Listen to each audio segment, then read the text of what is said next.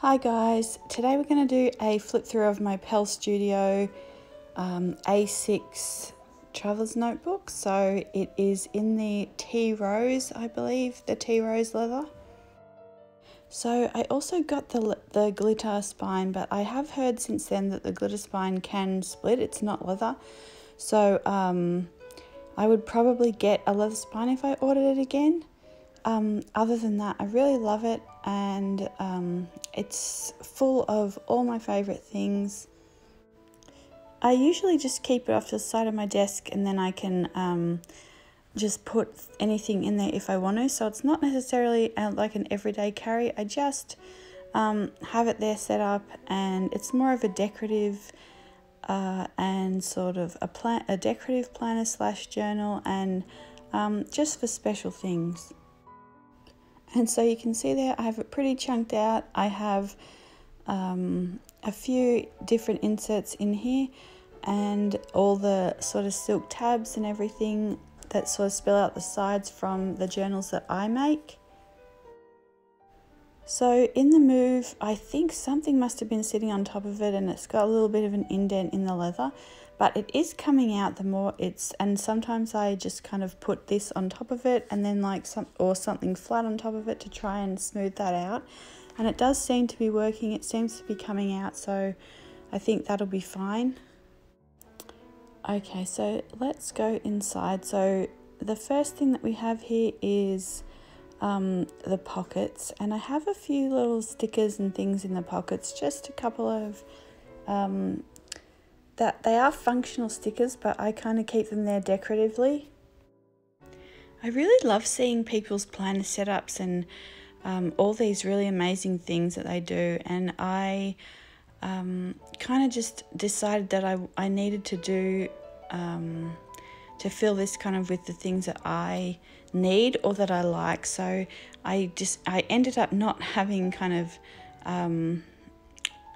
functional things in this one. It's just more like all these little stickers. These are from Paper Blush Bar. They're little cakes, and they remind me of the cakes that we make. And then there's some bows from My Newest Addiction, and some stickers from White Deer Stationery. So I really love those.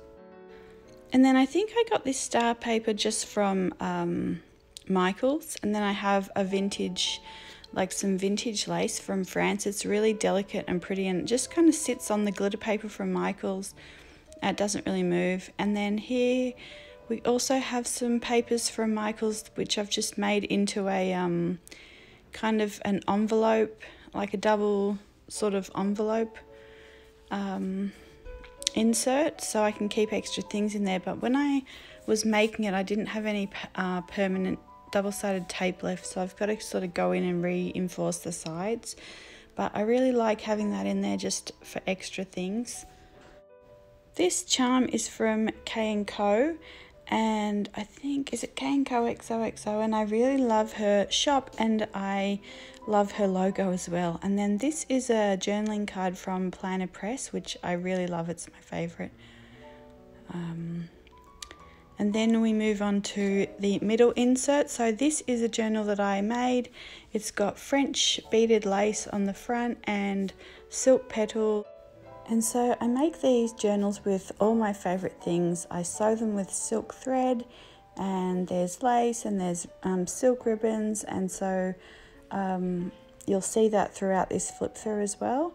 So this is a little lace printable, and these will be in my shop this week. And I made that just a little pocket there at the front, and I've got little, like just little bits of stickers, and you know, all my favourite colours, favourite papers.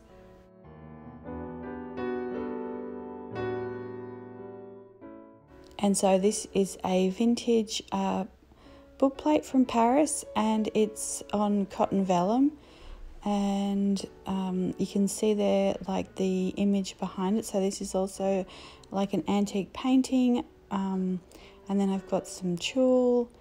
So if you've seen my Cinderella collection videos, this probably isn't new to you, and I don't know if I should like go through it all again. So I might just kind of let you watch this part, and then I will come back to you after that for the journal with me. So, and you can see here that I've added just little bits of junk journaling things. I really enjoy having this just available to try things in, or to add like extra special things or things that I'm thinking about or working on, and just, you know, being able to have it handy. So I'm not in a rush to fill this up. I just kind of do this every now and then and add little bits in. So you'll see that with, like, for example, here are some free printables from Facebook, and we'll be using those at the end to put some tip-ins in and to do some Easter journaling.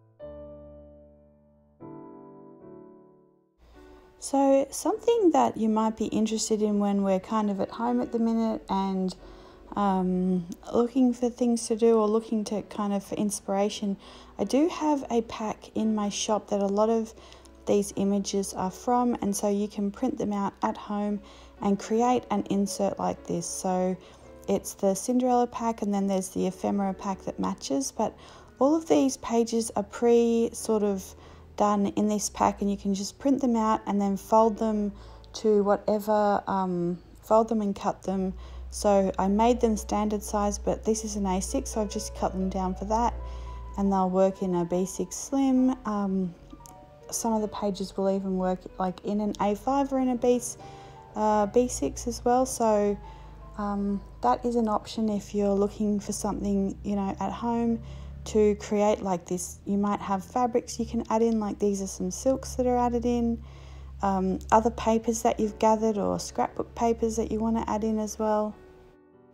I tried to make it really user-friendly and like kind of intuitive, so you can print them out and fold them and then create these really amazing inserts. So the ephemera packs, you can see a little bit of it here, and you can fold those over and create little tabs that are also pockets. And I love to just pop little things in here. So you've probably seen that in some of my other journal flip throughs. I really enjoyed doing that. And of course, you don't have to have these exact images. You can just use a strip of patterned paper that you like and fold that over and then create these little pockets as well. But I just really enjoy having these papers, and so I've printed them out on like pearlescent papers or cotton vellums mostly, but you can print them out just on regular you know, printer paper, and you'll end up with something that's really special and customizable as well. And then this is my last insert. So I have another piece of lace on here, vintage lace, which I haven't actually adhered. I've just put it on with that little heart brad. And so that just sits on there really nicely on the vellum. I like the vellum over the top of this paper with the gold dots. And then I have another one of these envelope inserts. And I will do a video on those when I can as well. And then this is an insert printable from Jacinia Printables, the Planner Sophisticate. And I love this insert. It was a collaboration with my newest addiction. And I believe these are her stickers as well. So I really like having that there if I want to do some sticker planning, which I really like to do. And then at the back here, I just have a little collection of other little tags and things that are in my favourite sort of colour palette.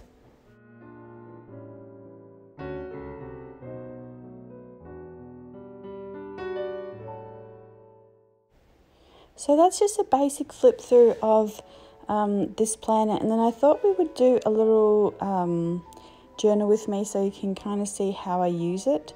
So it's not too long. It's not a very extensive one. I just had a couple of things that I wanted to put in there from Easter. And so even though this is a short journal with me, I didn't like do a lot of work in here. I kind of letting everything speak for me. So the pastel wrappers, and then I'm using this printable. So I basically created this as a free printable. We created it as a free printable so it's available in the Facebook group, and I have printed it out on like pearl paper from Amazon. But you can just print this out and then you just cut it out. You can use your you don't have to use scissors, you know, if you want to use your cutting board, you can. And then I am just basically going to show you how you can use this to attach tip-ins. So there are a few different ways you can use these, and you can just use them as tabs. You can kind of use them as tab pockets if you just glue the top and the bottom, and then you'll have like a little pocket at the side. You can tuck something in there, but I am just gluing all around it, and I'm going to use it as more of like a page hinge.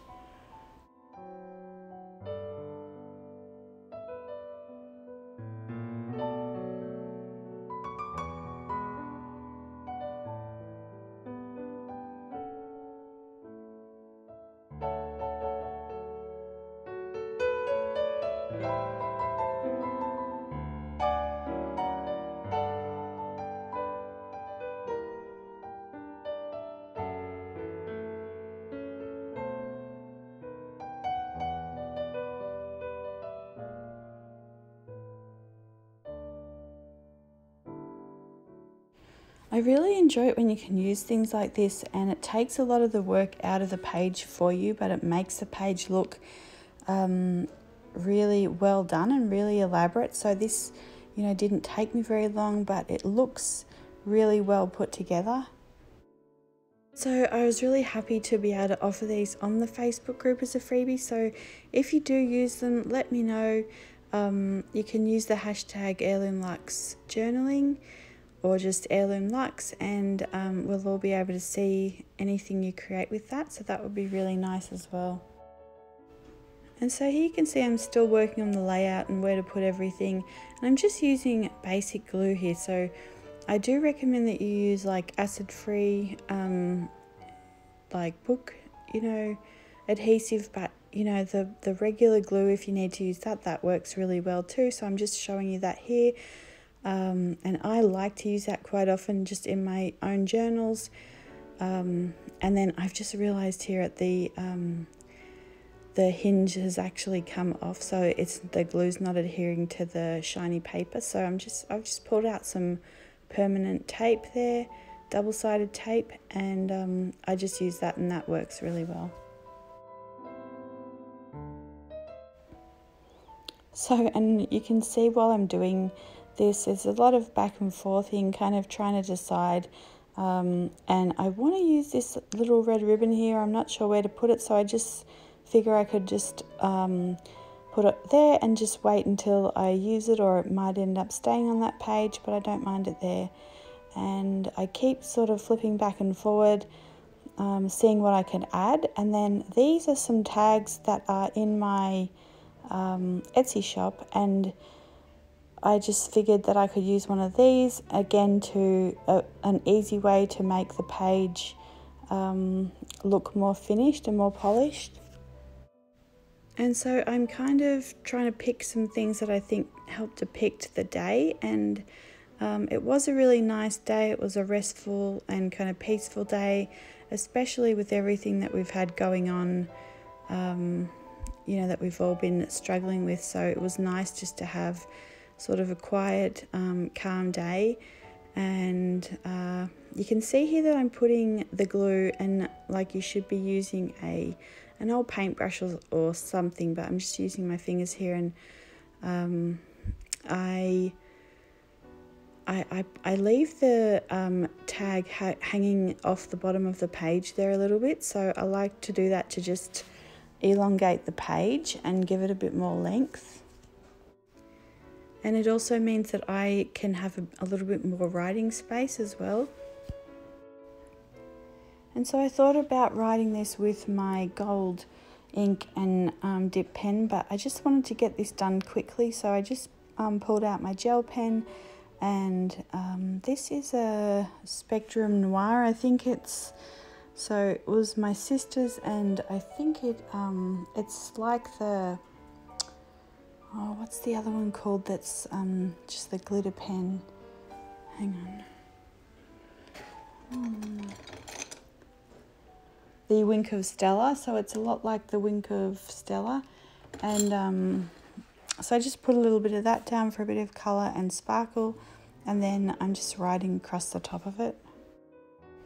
One of the nice things about journaling in this style is that you can use up all kind of funny little places on the paper. You can write over things, you can use Sharpies or gold pens or glitter pens or gel pens to write over the top of things. I like to, like you'll see me in a minute, change the direction here and write something in the pink pen on the other page. So it's really nice just to add little bits of writing in all sorts of unexpected places.